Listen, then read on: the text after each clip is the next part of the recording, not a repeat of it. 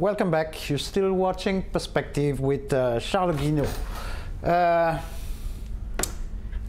The current government has a big target in terms of tax collection. Right. I'm really afraid that it may not be what they actually want. But it is true that there's a lot of companies that still don't pay taxes. Correct. Correct. What are you doing with that? I mean, we're really trying to bring them in the system. We are solving probably two main issues for the government. One would be the collection of the taxes. So right. we are and they don't have much people anyway. I think they are really doing good job already. They are really doing good job. They are doing their best. They try a lot of different channels, of different initiatives. Right. But we are really supporting them in that. Yeah, you were mentioning not many companies are paying taxes. It's 1 out of 10. Right. 5 million should pay, and 500,000 actually pay. So our game is to bring those 5 million in the system. Right. We believe that simplicity is one of the keys. That's the first way we can help. The second way, probably is a bit later, is on the data quality. Right. If you report your taxes manually and it's painful to make a revision of your report, then you end up having data that are not accurate. Right. You have a supplier, the NPWP, you know, is the tax ID. It's easy to have a mistake. But when your supplier is already in the system, then you don't even need to input the NPWP. So you know the NPWP of your supplier is the good one. That's really how we can help. First is simplifying the system so that more companies come into the system. And the second one is improving the quality of the data that is sent to the tax office. When you say inputting data, for example, is it different for a big company and for a small company, for example? Is there differences? There is already a difference, in fact, from big companies and small companies. Small companies, less than, for example, 450,000 USD in revenue. Per what? Per year. Per year. Would have a different tax system, but this is only for PPH final. Right. Big companies, they have the SPT Badan, so the system is a bit different there. But those small companies, they would still have to withhold the tax. They would still have to handle the PPH Douasatu for their employees. Right.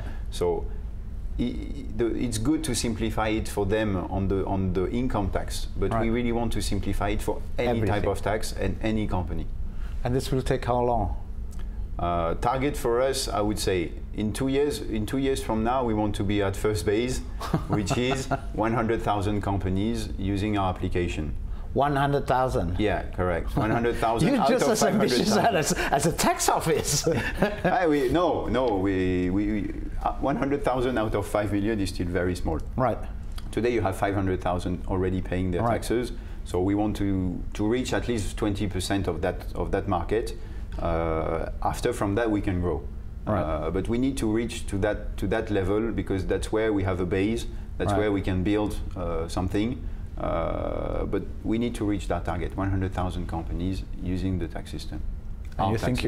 You think you'll get there? I think yes. Today we just passed 6,000 companies using the system already. All right. 6,000 or 100,000, that's a lot. That's a lot, but that's where the partnerships come into play. Some accounting system, they have 30,000 companies already using their system. So that's really how we would reach those companies. This is where back to where the question that I once posed is the key to that would be how you promote that. Correct. Because it's not everybody is like interested in tax. Nope. I mean, like very few people are interested in tax. If I get something on tax, I'll put it for next time. Yeah, but for sure. How? This is the question. How would you push people to actually know about that problem? That's really for us with the partnerships, through the partnerships, through the banks, through the accounting software, the HR software, and through word of mouth also. So you're relying that other people actually show that the system works. everybody needs, I think there is really a need for companies today to have a world-class tax application where it's handled properly. Accounting software, they don't have the tax part because they cannot file to the government. HR software, they don't handle the taxes of the employees. It's very sectoral in that sense. So let's integrate with these people. Let's build something where we have everything online, everything all in one place. You just input one invoice somewhere at one point and everything goes. You have your accounting reports, you have your tax reports, it's all integrated. And there's no problem of, like, for example, data going to the wrong places, for example. No. This is there is really no way, because we don't. We only send the data to the tax office. In fact, we are not allowed to do. So they're still doing the tax office is actually doing what they're supposed to do. Completely. We're just the front verifying. End. They're just the front end. Right. We make it simple for everybody, and then we pass the data to the tax office, and it's the tax office job to analyze, to evaluate what's done. But it's been going on for a while. No, it's quite new. It's quite new. In fact, we launched the website September 2014. Right. So it's like 6 months. Yeah.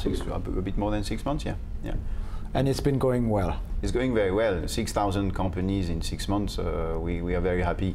That's why I really believe we can get at the target of 100,000 companies in the system. Okay, well, you have a target. I've got my target, 5 minutes. We'll be back.